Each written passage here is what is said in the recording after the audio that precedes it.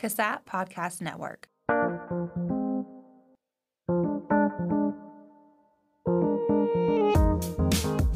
Welcome to Season 5 of CASAT Conversations, a holistic look at mental health.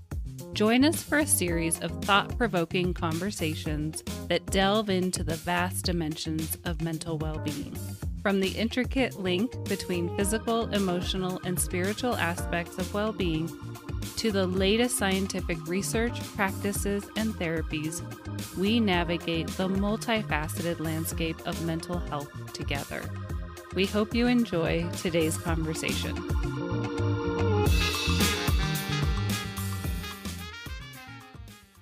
I am delighted to welcome Dr. Alessandro Serretti. Dr. Serretti is an associate professor of psychiatry at the University of Bologna. Welcome, Dr. Serretti. So happy to have you here today.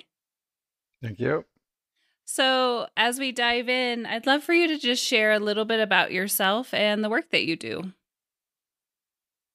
Yes, thank you. As you said, I'm an associate professor of psychiatry here at Bologna University, and my background is basically as a clinician, a psychiatrist, but I worked since many years also in the genetic field, and therefore I would say that my expertise is a combination of clinical research and genetic knowledge. Of course, I'm seeing patients and I'm trying to integrate all these aspects together. How did you get into genetics? What took you from psychiatry to genetics? Well, this is a difference between probably Europe and US, where I know that in the US, careers are clearly separated. Someone that is doing research usually is doing only research, and clinicians as well. Here, it's quite common to have a combination of activities. Our time is by law divided in 50% clinical activity and 50% research and teaching. And therefore, it is my background since more than 30 years. I love that. That makes so much sense. I would imagine that your clinical practice informs your research and vice versa. Exactly. Wonderful. So I'd love for you to just paint a picture for us on the current landscape of the field of genetics, and maybe even the intersection of psychiatry too. That'll be helpful for our listeners. Yes, I understand that for people that is not working in the field, genetics is sometimes frightening or complex, and opinions have usually a big variation when I talk with people that is not working in this field. So let's start with some very basic findings, very basic facts about genetics. Genetics are, of course, the genes that we all have and that constitute the basis for everything that we have in our body. That is the brain, of course, but also the other parts of the body. And the genes are not all the same for every person. And it's exactly in this variation that we are looking at the difference and try to understand the link with psychiatry, but not only psychiatry, there are other fields of medicine, of course. The variation, the problem is that is huge. You should have in mind just few numbers. So we have 7 billion base pair in our DNA, and they code for a lot of different proteins in a very different and complex way.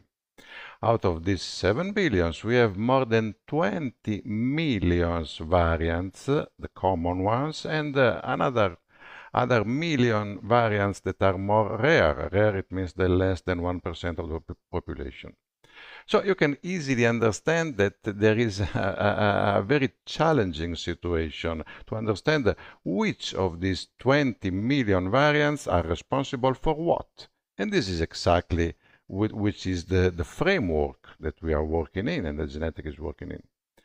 Point is that usually the people has knowledge of the so-called Mendelian disease. Mendelian disease are the very simple genetic diseases where one gene has a variation so important that gives clinical consequences. And these are quite rare usually in the population and severe when they happen. These are the easy part of the genetic studies because one gene is altered and you have the disease. And these are known since many years. What is more challenging and interesting, and is of course with much more broad interest, are the complex diseases. Complex diseases means that a lot of genes, a lot means hundreds or even more, interact in a combined way to give liability to the disease. So today we are mainly talking of this second part because it's more relevant for us, because the simple Mendelian diseases are already known and are treated by physicians at everyday basis. Of course, this is raising a large interest because it affects all diseases in a different degree, but all of them, psychiatric, cardiology, internal medicine diseases, and so on. And this is why the landscape now is very exciting. There are these large consortia. One, the largest, is called Psychiatric Genetic Consortium, PGC, that is collecting samples all over the world, Western and Asia and Africa, and putting together hundreds of thousands, and they are reaching also millions of samples together. It's quite possible now to understand all these complex interactions. And we are starting to have the first clinical applications. I'm just thinking about cardiology. In cardiology, it's possible now to use the so-called polygenic scores to predict some risk of myocardial infarction, of other aspects. And clinicians are already using these scores, but maybe we will detail this a little bit more later. Oh, thank you for painting that picture. It's so helpful. I do find genetics a little overwhelming, especially, I mean, you're talking about 7 billion, 7 billion, 20 million. I mean, it's just, and the complexity of it. And so I'm glad there's people like you who understand it and are looking at it because I think it's critically important. How often is the landscape changing? It seems like every week there's some new finding in the news. It's what it feels like. I don't know if that's true, but how often is that landscape changing?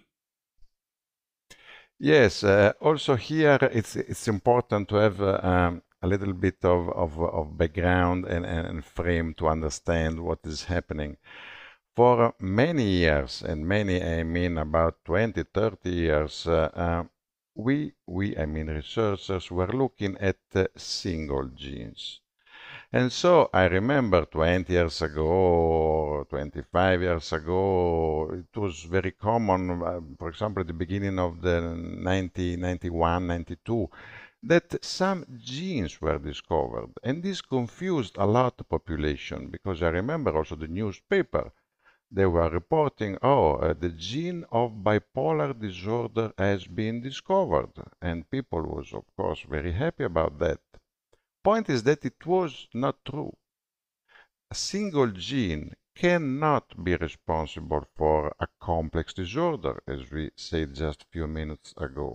Gene for bipolar disorder, gene for schizophrenia, the gene of depression is not possible, a single gene. So for more than 20, 30 years, some of these results were popping up, and the general press was covering these findings and reporting, discovered the gene, and the population was confused because nothing happened after that.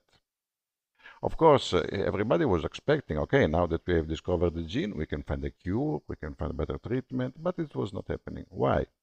Because the finding was not replicated, because the disorder is complex. And only later we realized that it's not just one gene, but it's a combination of many genes. This is why the landscape changed dramatically in the last about 10 years ago, when there were different technologies that were able not only to look at a single gene, but the whole genome. Probably everybody remembers that at the beginning of this century, there was the report of first time the genetic code has been decoded completely. Well, this was just the starting point, because since then, all of us is able to access to the whole genome information. And this boosted, of course, the research so much because now we can cover everything. And also the computational power of our computers and clusters that we are using is able now to manage this complexity.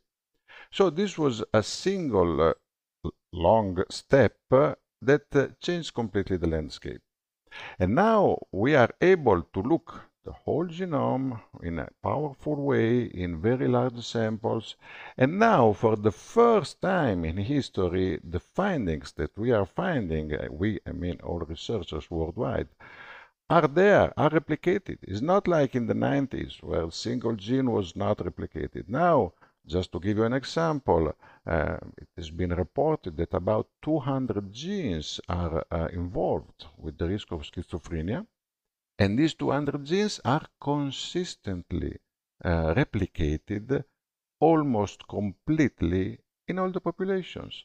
So now we are quite confident that these 200 genes have indeed a role in schizophrenia.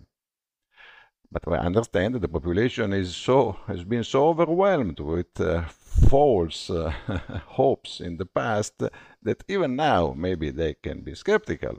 But this is not the case. Now the situation is different.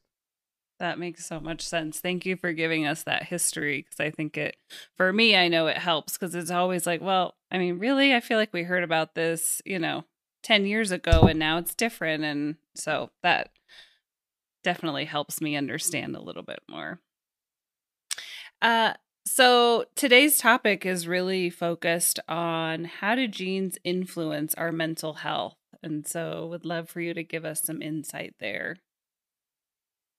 Yes, and this, of course, is the central point of our work and what will happen.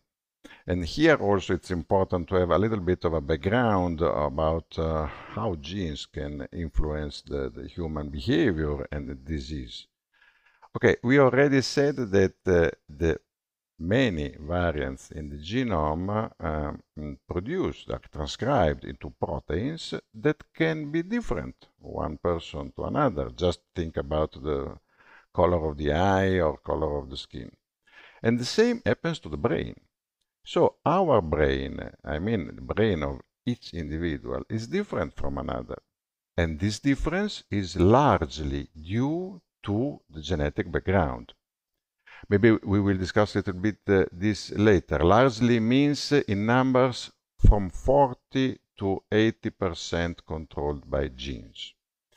So different genes, hundreds, thousands of different genes, create slightly different proteins that combine in the architecture of the brain, neurons, glial cells, and communications between neurons in a different way.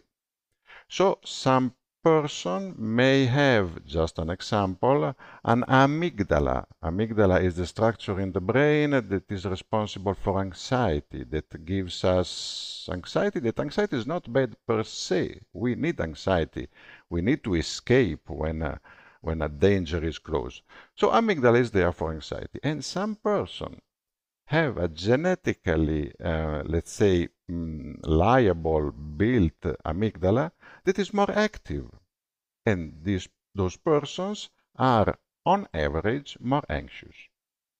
So this is a straightforward and clear example about how small variations in many genes can, at the end, create a structure in the brain, and this is the example of anxiety, that is giving a liability. So those persons with this genetically more anxious amygdala, for example, are on average more alert, more anxious.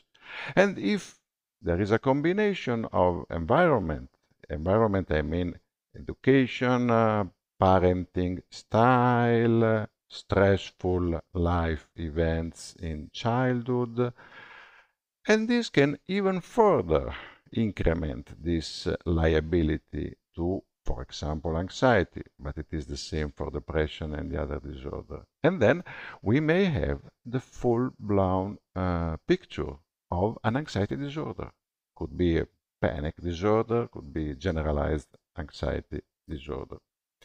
But one point that is very important not to be mistaken is that genetic is not 100% prediction of what will happen. It's just a liability. So a person that is taller is more liable, and we know that, of some physical disorder like back pain. If you are very high, very tall, you are more liable to back pain, and many other examples like that. So an amygdala that is genetically more liable to anxiety doesn't mean 100% you will have panic disorder or generalized anxiety disorder, but you are more liable to it. So if a combination of environmental variables converge, then you can develop the picture. And this the same for depression, schizophrenia, and bipolar disorder. The structures are different. In depression, structures involved are mainly some prefrontal cortex and hippocampus. In schizophrenia is probably an issue of connectivity. In bipolar disorder is even different.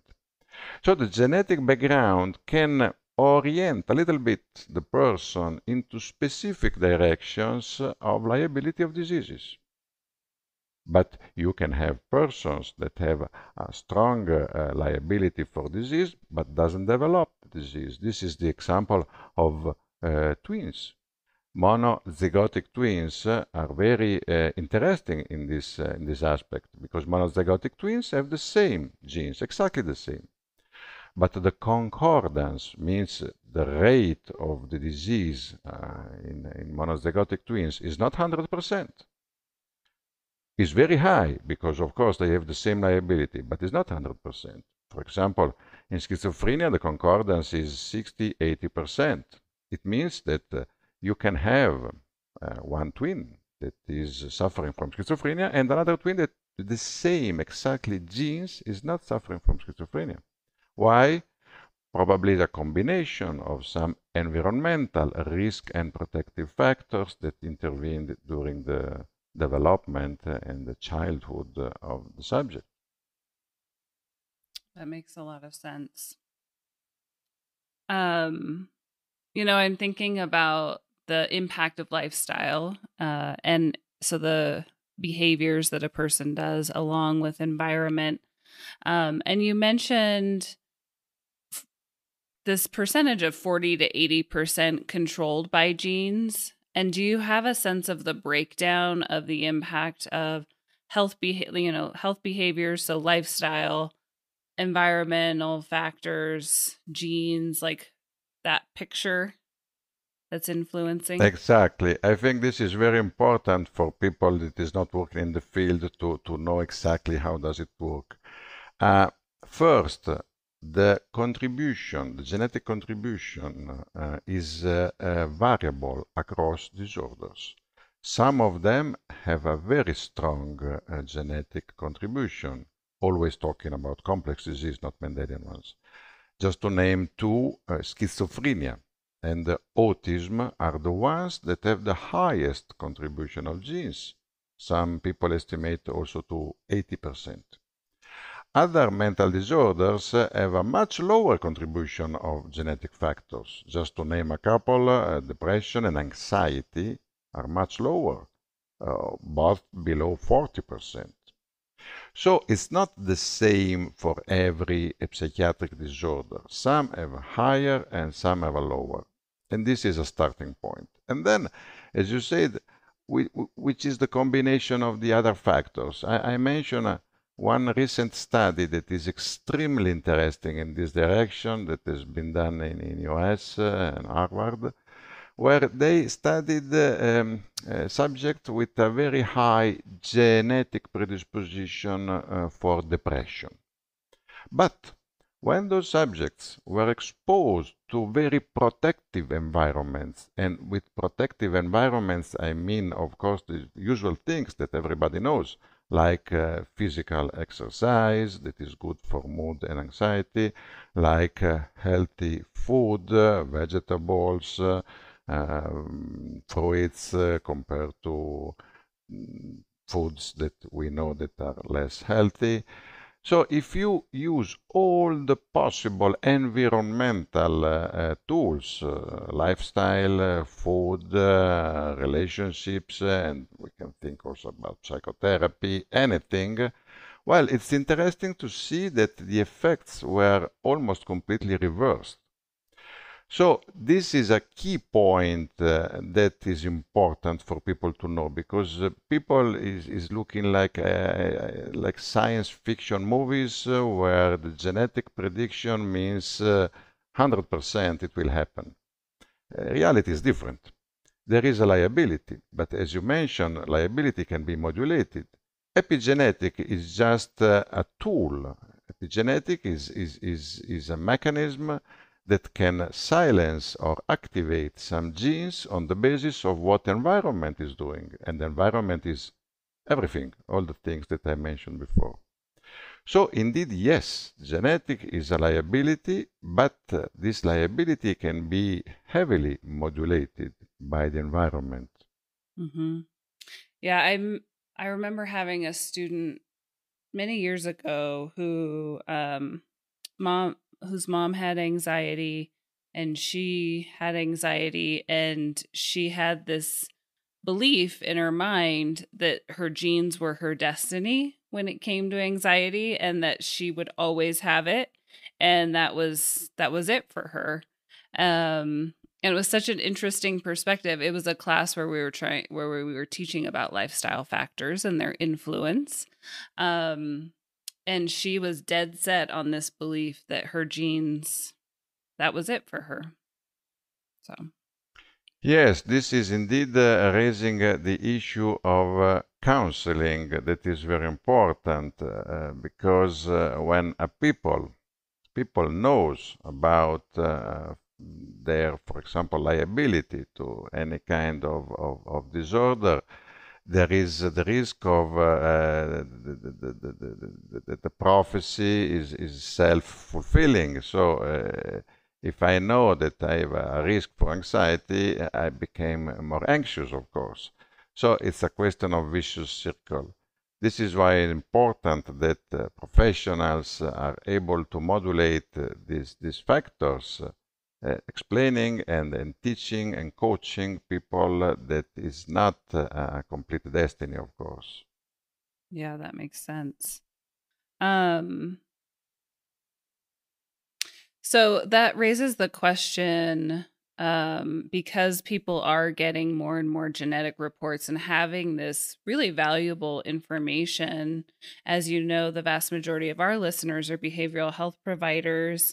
What should they do if a person comes to them with a genetic report? Yes, this is increasingly more common. Of course, when there is a scientific finding, companies, they do their best interest. That is, of course, working on market and profits, and therefore it can happen that companies, and there are many companies at present that are offering this kind of services, may overstate the scientific evidence. Just to be clear, probably not everybody in the audience is familiar with this topic. At present, it's possible for everybody without medical doctor prescription to ship a sample of saliva, for example, in a small box to a company, and the company extracts DNA from the saliva cells and performs a whole genome analysis. And then the company compares the whole genome analysis of the individual with the available knowledge, with the database. And usually a very fancy outcome is given back to the individual. I've seen books of 200 pages that are some kind of individual analysis to the person. So first part is about cardiovascular system, and then you read, okay, your DNA increases your risk of myocardial infarction by 20%. Or it can be the opposite. The report could say your genetic profile decreases the risk of myocardial infarction of 20%, or about lung cancer, and also about psychiatry. You have a higher risk of Alzheimer's disease, you have a lower risk of schizophrenia, and so on. Of course, I can understand that people is extremely curious about this, and therefore some are willing to pay in the range of also $1,000. It's not cheap, of course. Point is that some of these statements can be solid, others, as we discussed before, may be less solid. So this is why it's important that the professional is filtering this information to give the real weight. So if indeed you have a gene that is increasing your myocardial infarction of 20%, it doesn't mean that tomorrow you will have a myocardial infarction. I've read and I know that people with the risk genes of breast cancer, they go to surgery before having the breast cancer. Is it correct? Is not? Well, it should be discussed with a doctor, of course. Many of these risks are not relevant in terms of an epidemiological perspective. So, of course, it's important to change your lifestyle. If you have a higher risk for obesity, be careful about your diet. But doesn't mean that if you don't have the risk genes for obesity, you can eat whatever you want, because at the end, the damage is there as well. And the same for psychiatric disorders. So overall, I suggest the people some caution in interpreting and working with this kind of reports that are increasingly more present. But this doesn't mean that they're not useful. Of course, this is a very useful service to the population, because the national system is not able to offer to the whole population this kind of analysis. So if someone is willing to spend the 1,000 or so to get this information, it can be useful. However, be aware that it is sometimes just a minor increase or decrease on the risk. And sometimes the evidence can change.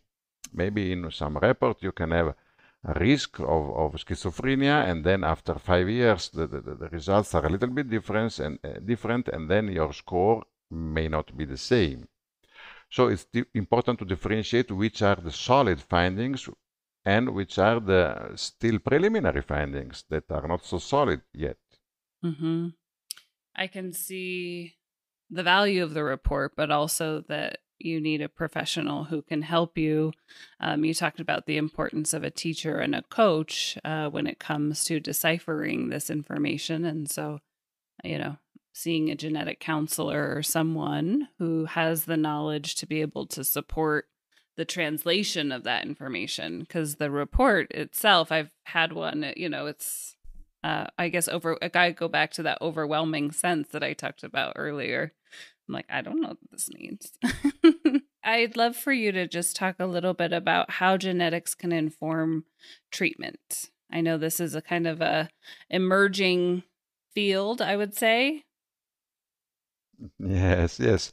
Oh, this is exactly probably the center of my research. Of course, I'm working also on the genetic of the psychiatric disorders, but the genetic of treatment is something that I do since now more than 25 years. I could say that probably we were the first in Milan to discover the pharmacogenetic of antidepressants in 1997. So I think this is extremely important.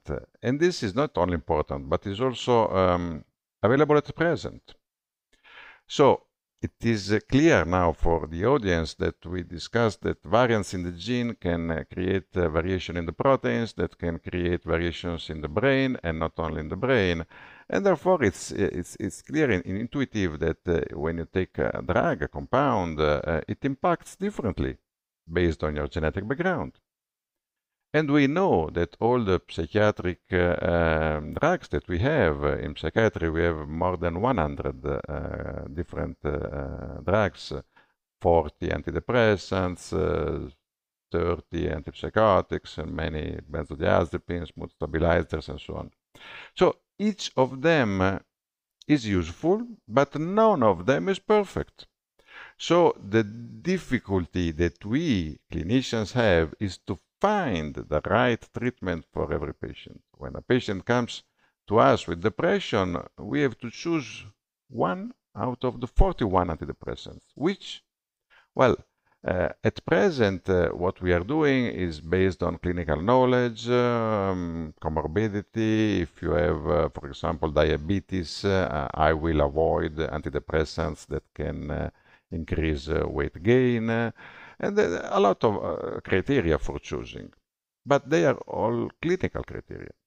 So the ideal scenario is to have a genetically driven indication for the drugs that you should be prescribed. Because what happens is, in the end, you almost always find your right drug. But what I say to my patients at the beginning, I say, okay, I see you today for the first time. Now you have a clinical picture of depression.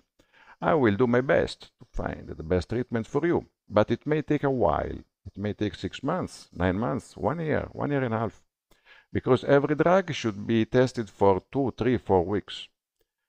For some person, lucky, the first is the most effective and it's working. For other persons, you have to shift, to combine, and then it takes months. So it would be a big improvement if we have a genetically driven prescription. At present, something is already there, because genetic factors, they control also the metabolic enzymes of the liver. And we all know that all the drugs are metabolized by the liver. And so at present, we know that 20% of the population are either poor metabolizer or rapid metabolizer. It means that they have a differently active liver enzymes.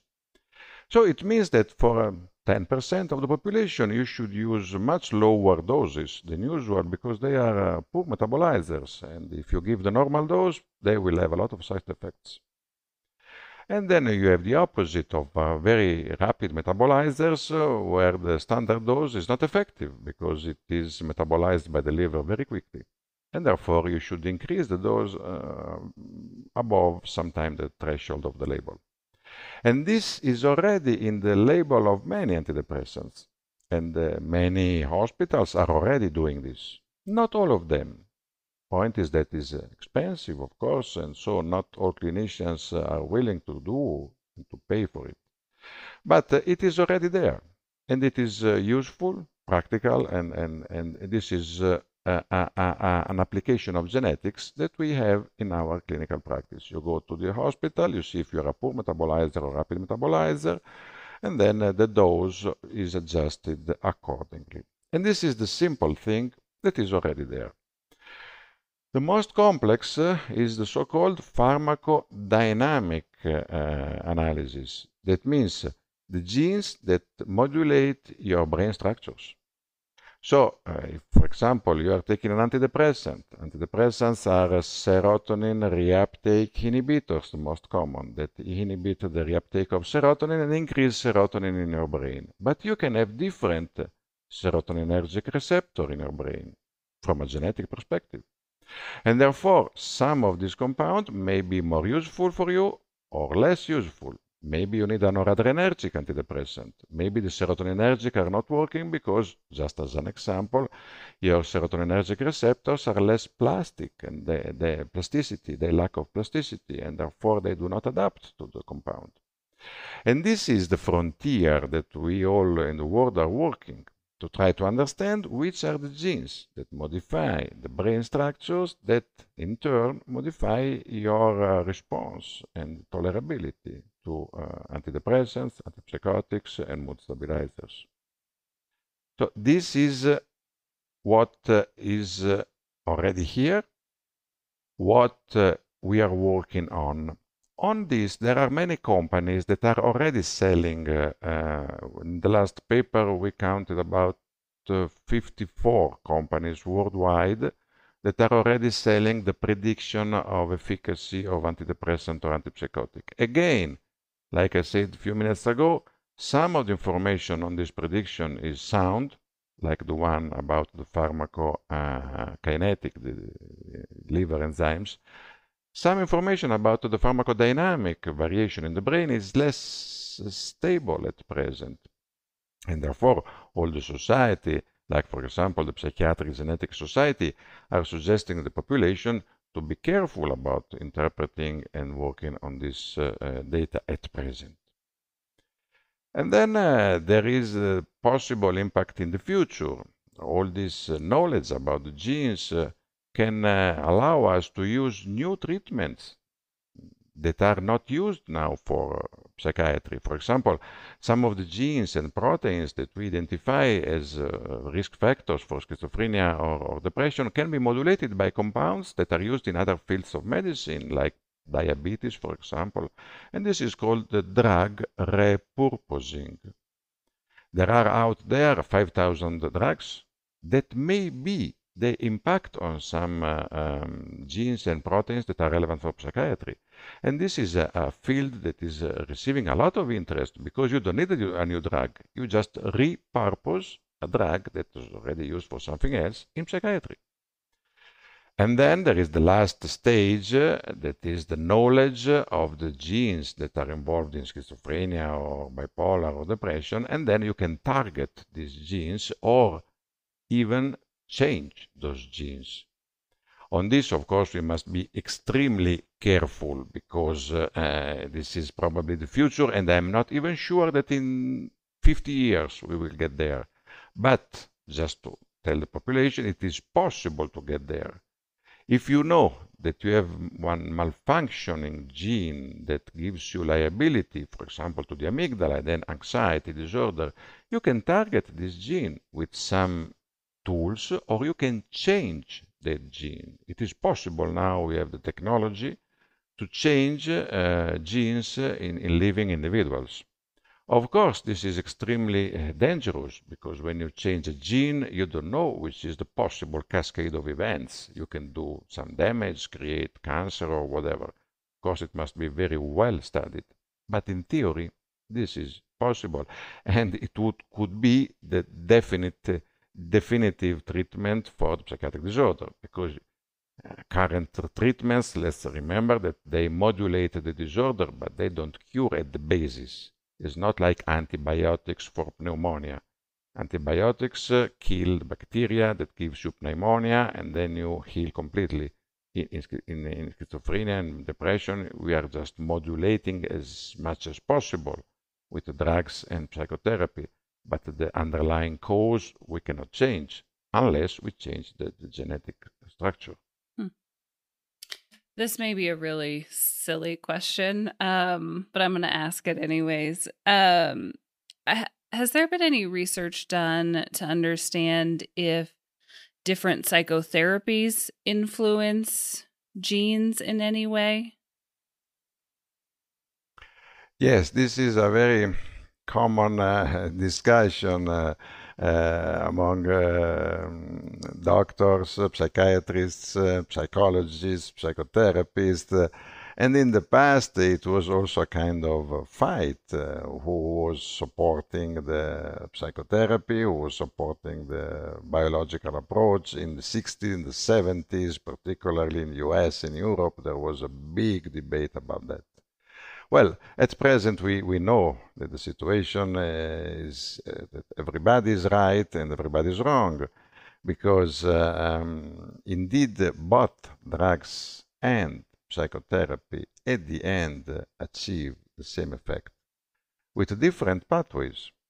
When you take an antidepressant, you increase plasticity, you increase activity in some brain areas. When you do psychotherapy, with a top-down mechanism that is linked with the psychotherapy process, you change the same structures. So at the end, the outcome is the same. This is why at present it is always suggested to combine drugs and psychotherapy. That is by far the most effective strategy, because You face the problem in both direction, bottom up with the drug that changes the mechanics and molecules, and the top down with the psychotherapy that changes the pathway of activation of the frontal cortex and limbic system. So which is the best psychotherapy? This is a very challenging question. Of course, the psychotherapies that we use currently are the most easy to use. CBT, cognitive behavioral therapy, it is practical, it is easy to train, you can do in 2, 3, 4, 6 months. Psychoanalytic treatment, it is extremely more expensive. It can take up to 5, 10 years, sometimes more, 3, 4 times a week. So it is much more challenging. It is difficult to study. Some people say that with psychoanalysis you can change deeply your brain structure and your functioning and your disease. But it's difficult to study. There are no many studies because you can understand that a 10-year-long treatment is difficult to study. Personally, but this is my just personal opinion, I believe that psychoanalysis, this very long and intensive treatment, is useful, not in all disorders, not in the most severe, not in the psychotic disorder probably, but is very expensive and burdensome for the person. And the other psychotherapies are overall, in my experience, very similar. Interpersonal, cognitive behavioral, they can be targeted on the need of the person, but they change the brain the same way that drugs change the brain, just with a different mechanism. Mm-hmm. Well, and going back to originally talking about lifestyle, physical activity and healthy foods, those are a key component as well that sometimes can be overlooked when we look at mental health. Yes, maybe if you want, I can briefly discuss this. There is a very huge interest at present on this in the so-called microbiome, that are the bacteria that we have in the gut, and they are extremely important because the so-called junk food is promoting the so-called bad bacteria in your gut. And these bad bacteria, what they do? They produce, let's say, bad substances, to be simple, like pro-inflammatory substances and so on. And they put the individual in a state of anhedonia, insomnia, anxiety. On the opposite, healthy food like vegetables, fruit, some fishes and so on, they promote good bacteria, and the good bacteria reduce the inflammatory state of the bowel and the entire body, and therefore also the brain. So there is a very bidirectional, clear communication between the gut and the brain, and the bacteria and the gut and the brain. So there is now increasing evidence that healthy food is changing the bacteria in the gut, that in turn is changing the functioning of the brain in the direction of anti-anxiety, antidepressant. Yeah, thank you for mentioning that. It's amazing all that we continue to learn, right? You're talking about what we're pretty solid on, what we know, and that some of these findings we have to take with a grain of salt until more research is conducted and there's more data to be able to decipher through. I find it fun and interesting, but I can imagine some people might find it frustrating and like, okay, why do I even care? So what do you see for the future of genetics? Well, the future is a combination of the things that we already discussed in the past minutes. I see that when the discoveries will continue to pile up and we will have more and more information, all this information will be used in everyday clinical practice. You probably know that at present many hospitals in US, but also in Europe and Asia and many other countries, are using the so-called electronic health records. In the past, we used to write the paper charts of the patient. That was typically quite a nightmare for us writing and for other people reading, because doctors usually don't write very well. So it was an issue that is going on since many years. But with electronic health record, this is solved. But electronic health record is not just something that is comfortable and useful, reproducible and easy to find, much easier than paper record, of course, but can be combined. And therefore, genetic is now starting to be included into electronic health record.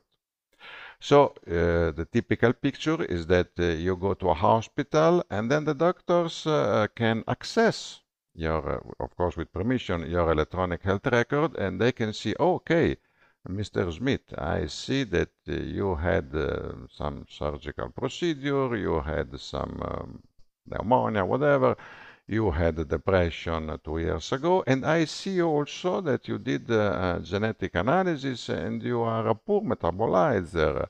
Therefore, I will prescribe you a lower doses of the antidepressant. So this clinical situation is something that could not happen without genetic, without electronic health record, and it improves a lot the quality of the care, because if you don't know anything, you have to start every time from zero. Patients not always bring with them previous prescriptions, also because they can get lost or they can be difficult to read or anything. With electronic health record, we can incorporate genetics for every doctor that is treating you. And this is the very first important step. And then there is a second one that is very common these days. Everybody is talking on the newspaper. That is artificial intelligence. Point is that at present the information is too much for us doctors. You have to think that when a patient comes to a psychiatrist in a hospital, whatever, you have to look at all the clinical features. How are you? Which is your mood? How do you sleep? And so on. And then you have to see all the medical aspects as well. We are doctors. And so you have to see all the blood analysis, some basic genetic analysis. You have to know all the previous medical diseases. Person has diabetes or maybe had hypertension. And the information is a lot. It's too much probably for a human mind. And you don't have time, or you can forget. I always tell to my residents, you have to ask everything. Don't be shy. Just keep a list on your desk, because if you forget something and you don't know something, you can do some damage. And therefore, artificial intelligence could do this work for us.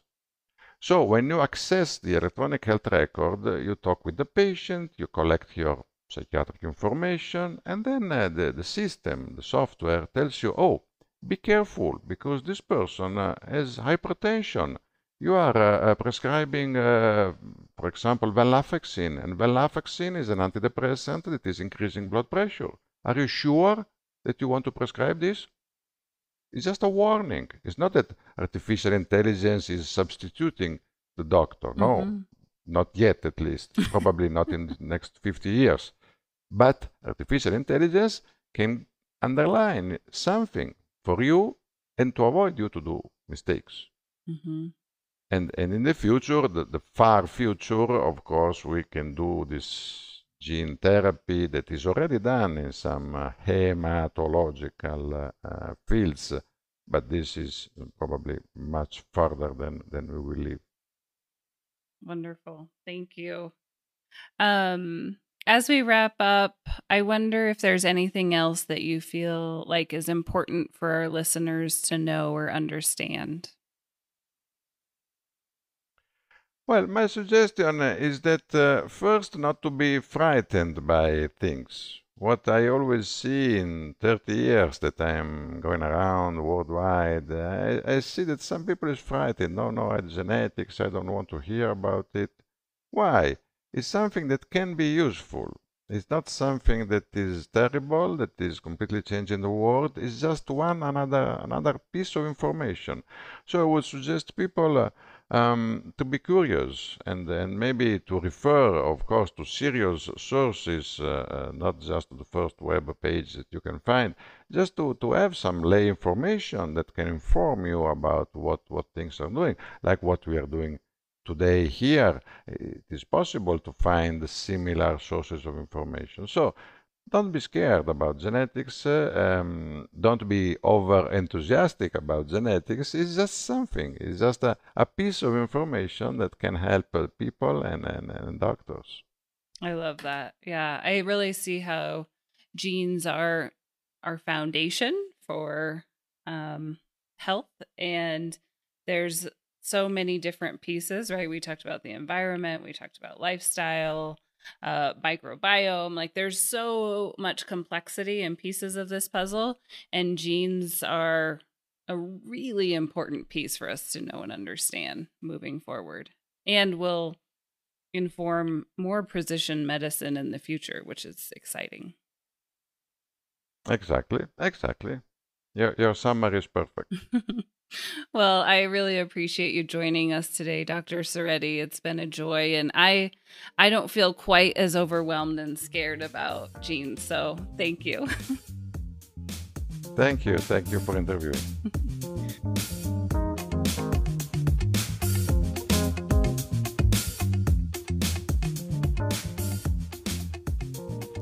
Thank you for listening to CASAT Conversations, your resource for exploring behavioral health topics. We hope you found today's conversation timely and meaningful. Please share this podcast with your friends and colleagues. If you want to learn more, visit us at our blog at CASATondemand.org.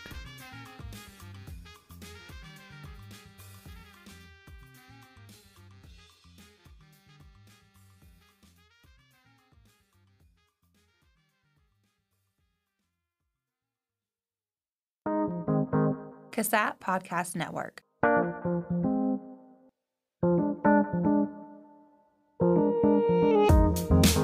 This podcast has been brought to you by the CASAT Podcast Network, located within the Center for the Application of Substance Abuse Technologies, a part of the School of Public Health at the University of Nevada, Reno. For more podcast information and resources, visit CASAT.org.